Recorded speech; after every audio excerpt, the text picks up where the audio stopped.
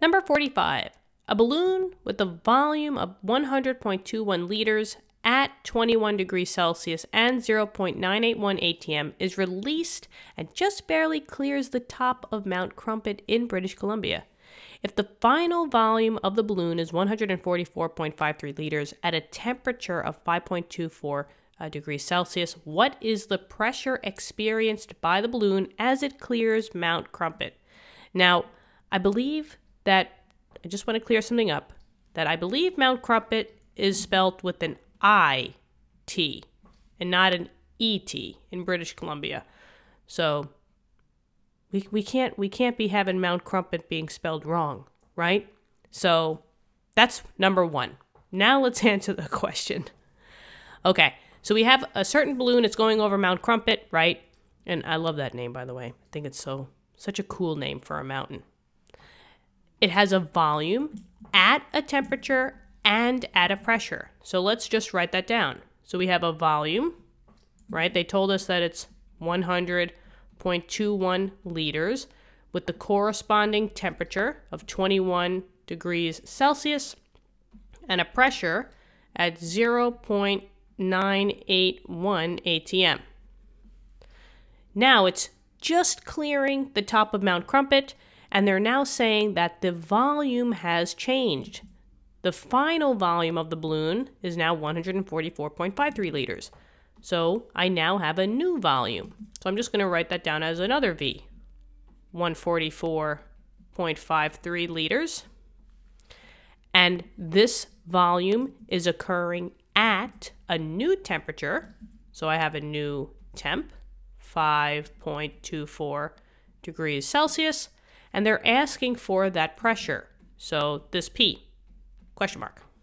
So what is that pressure once it clears Mount Crumpet? Okay, so in this case now we have to just figure out what formula we're using, but I do see that I have sets here, right? I have two volumes, I have two temperatures, and I have two pressures. So usually when you see sets, you're thinking of the combined gas law, which is this one. So P1 V1 over T1 N1 equals P2 V2 over T2 N2. The beautiful thing about this formula is get rid of any of the variables that are not stated or that do not change. I didn't see anything that had to do with moles, which is N, so I'm just going to get rid of that. So N goes bye-bye. And now we have the other three variables. I have changing volumes, I got changing temps, and I'm searching for that second pressure. Now, it doesn't matter which side is 1 versus 2, right, in our 1 versus 2 side. It just matters that you matched up the volume with the correct temperature and the pressure. So I'm just going to say, okay, since this is the left side, these are all V1, T1, P1, and this is V2, T2, P2. So now let's just plug it all in. But before we do that, there's only one rule for the combined gas law, and that temperature, capital T, has to be in Kelvin. The other units, pressure and volume, they could be in any unit for pressure and volume just as long as they are the same on both sides. But the temperature has to be in Kelvin. So, they gave us both Celsius. So for both of these numbers, I have to convert to some Kelvin number on both sides. We know how to convert to Kelvin. All we have to do is just plus 273. You can plus 273.15 to make it more specific, but I think this will do just fine. So 21 plus 273, I get 294 for the first temp, and that's in Kelvin.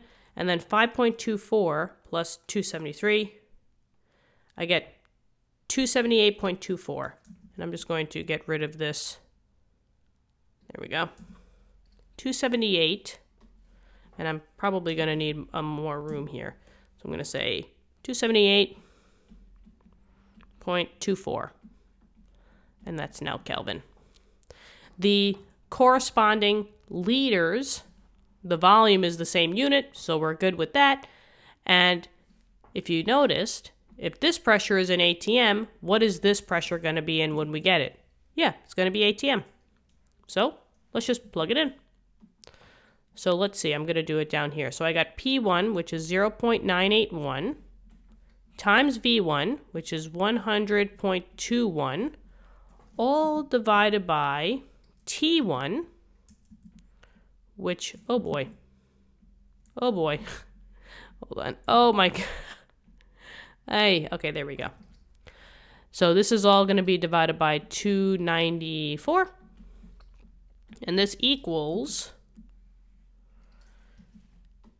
P2, which is what we're solving for, times V2, which is 144.53, and that's all over now the new temp in Kelvin, 278.24.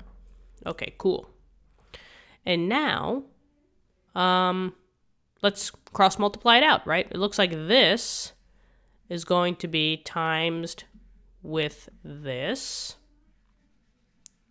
And then this part is going to be multiplied with this. Wonderful.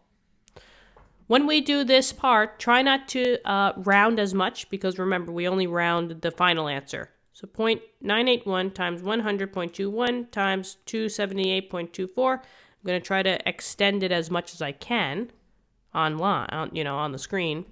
So 27352.66422 equals 144.53 times 294. I get 42491.82, and that's now x. If we want to solve for x, you know what we got to do. Got to just divide by that number on both sides. So 42491.82, 42491.82. And then this will cancel. We get x equals, which I guess I'll put over here. And then we got our final answer. So this divided by this. And now I'm looking back. I see that I have like 3 sig figs. So I'm going to leave this with 3 sig figs. But, who cares? So I get 0.644. Here we go.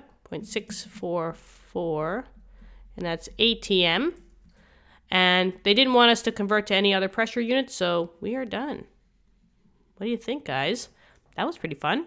Hopefully this helped. Let me know in the comments what you think. Thank you so much for tuning into the video. If you want to help us out, please press the subscribe button and tell your friends, tell your classmates that this YouTube channel exists. I think it's pretty cool. What do you think? All right? Learning is fun, and chem's not that hard. You got this. All right? Good luck on your future tests and quizzes, and I'll see you all later. Bye-bye.